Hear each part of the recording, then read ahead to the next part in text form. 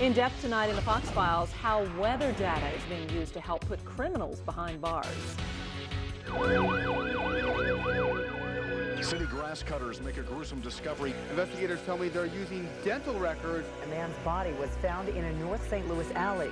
More than 150 violent crimes are committed every hour in this country, according to the FBI.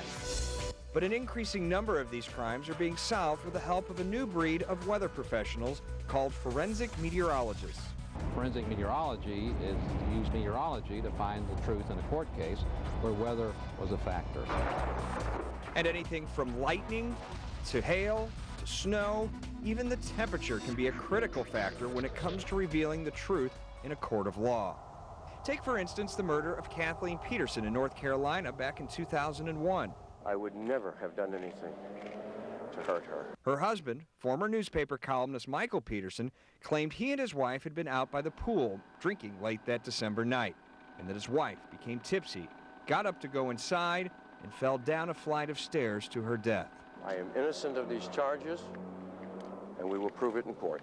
The DA hired a forensic meteorologist to reconstruct the temperatures that December morning. And he determined that at the house in question, the temperatures were in the low 50s. Not exactly pool weather. Based in part on the testimony of the meteorologist, Peterson was convicted of murdering his wife.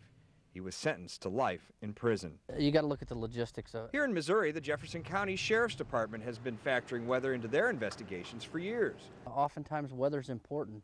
In a recent case, they used weather reports to narrow down the time frame in which a crime was committed and close in on a person of interest.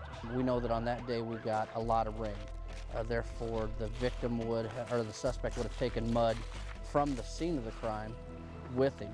Mud that might later be used to link that man to the crime scene.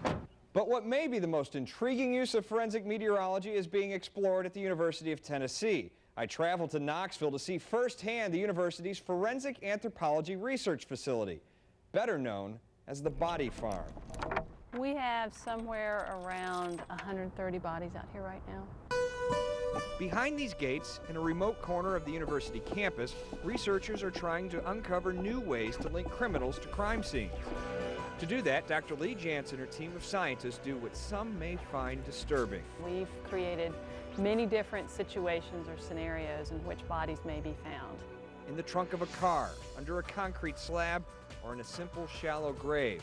Each scene is designed to mirror what investigators may come across in the real world. The purpose of this facility is to conduct research into the estimation of time since death.